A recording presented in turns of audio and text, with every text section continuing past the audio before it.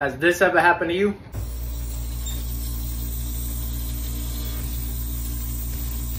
Well, we could fix that, and we're gonna show you. So as you can see, there's a small leak here. So if you have this sound, this is all you gotta do to fix it. It's very simple.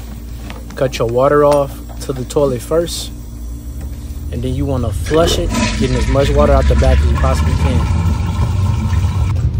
Now the easy part, this is where it's easy right here.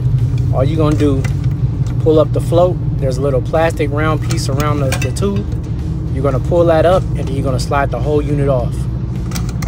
See the little plastic piece, pull it straight up, whole unit comes off. Get your new one, reverse the process, and put it back on. Then you're gonna start your clip into your overflow tube. Then you're gonna add your nozzle to that, your water nozzle. You're gonna cut your water back on.